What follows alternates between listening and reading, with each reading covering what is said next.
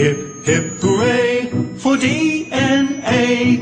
It provides the key to the plans for making everything in you and me. Whenever we hear the word mutations, it's kind of a scary sounding word. We might usually assume it's quite negative and quite bad for us. But before I start, I'm going to quickly go over what a mutation actually is and just go through a couple of examples of mutations, some which have been bad for us, some which have not been that bad, and show you that they're not all bad. So the idea, first of all, that what is a mutation? A mutation is just a change in the DNA sequence that usually is there. So our DNA has somehow been changed, and then there's a couple of different examples. I'll go through those examples in more detail in a second. Insertion, deletion, and point mutation. So point mutation is just where one of the actual bases has changed. Insertion is where one has been inserted into the original DNA, and deletion is where one actual base has been deleted. We'll go over those in more detail, but that's a mutation. It's just a change in the DNA itself from the original DNA.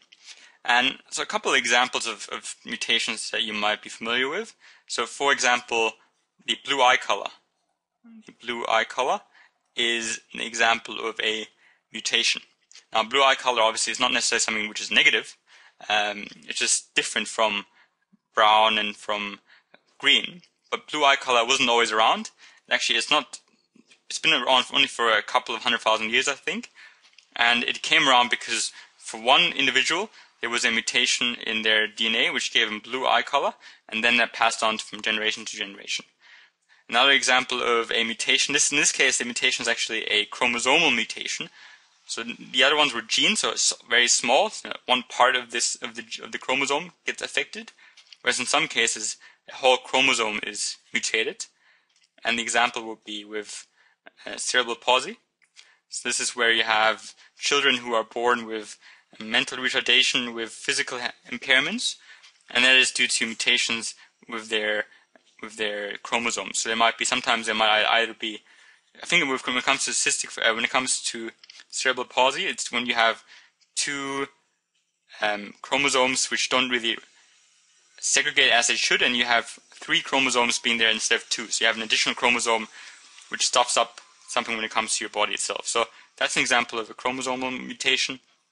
And obviously skin cancer itself is another example of a mutation that causes a mutation when it comes to our cells. They don't stop dividing properly. Their DNA has been changed. They stop dividing properly, and then we get skin cancer. So these are some examples of mutations, and there's many more mutations, some of which are beneficial for us, some which are detrimental.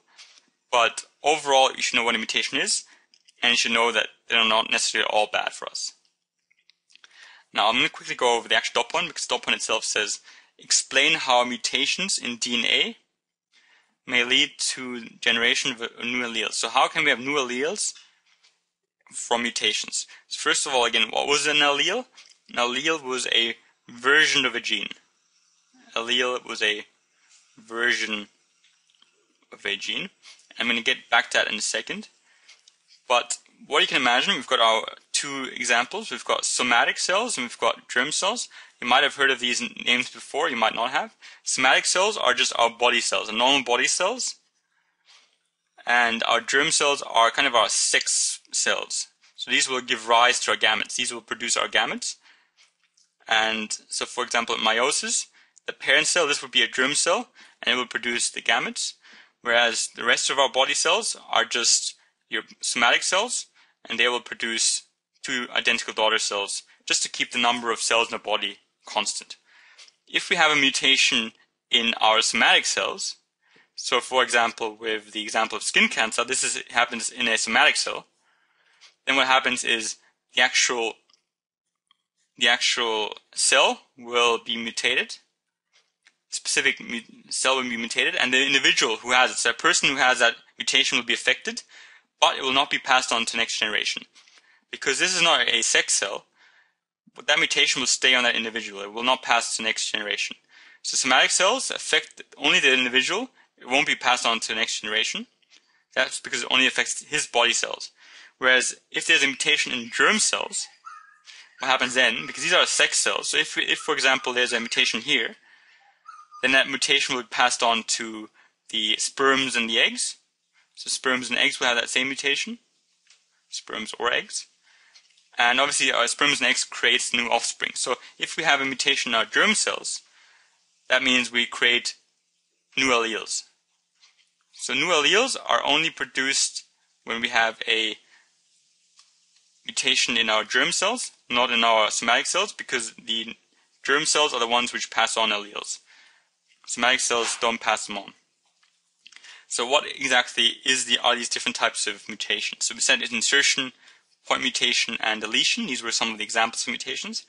Point mutation is pretty simple. Let's say this is our normal gene, right? So this codes for a certain sequence of amino acids. Let's say here we have these three code for a pink amino acid. Again, obviously this is oversimplification. They usually have their names as well. This one codes for blue one, and this one codes for yellow one, these three. Point mutation might mean that there is one of these bases has changed. So this might not be a guanine anymore.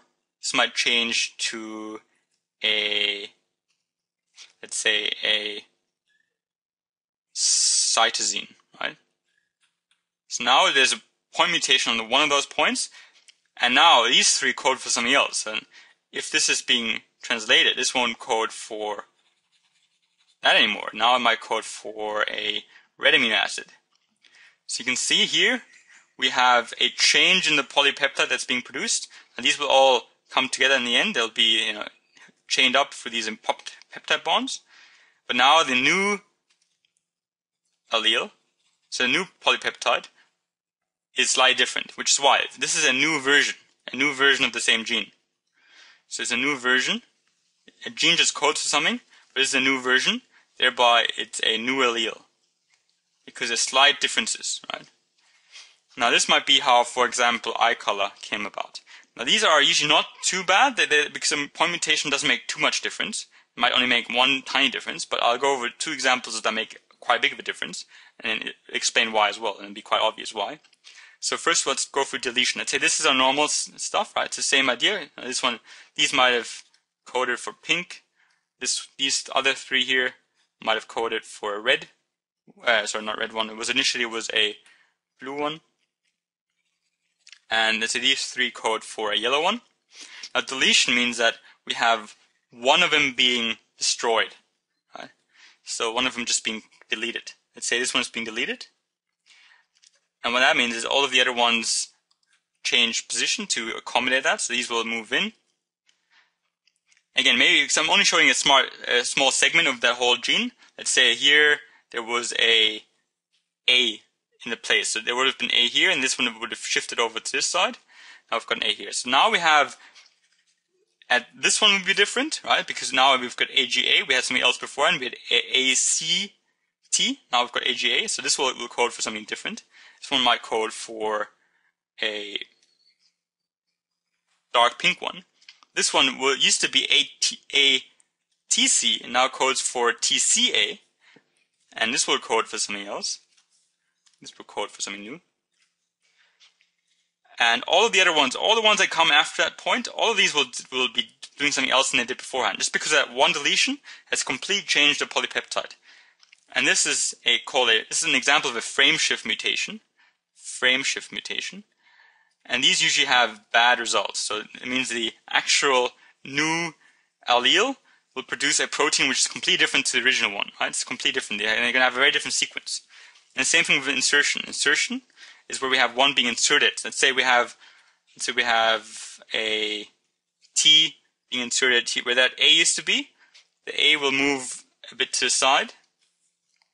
Actually, let's make this one to make it even more dramatic. Let's say this A here moves to the side. It's being shifted. It's also a frame shift. This one's being shifted. The reason why it's being shifted is because a new one has taken its place. So let's say, in this case, it's a new A. So now CAA, this will code for something different. And it used to code for a pink one because it used to be CAG. Now I might code for let's say a brown one, these three. And GAG, this used to be ACT. Now it's GAG, completely different. So again, codes for a completely different amino acid. And TAT used to be ATC, completely different again, codes for a new amino acid. And this will go on. So there will be maybe another one here. This will code for something new as well. So then again, the new polypeptide being produced from this new sequence is completely different to the original one. So you should know that insertion, which was when one is being inserted into the original one, and deletion are examples of frameshift. These have bad consequences for the protein being produced. That usually means a completely different protein, which often means bad things for the actual cell.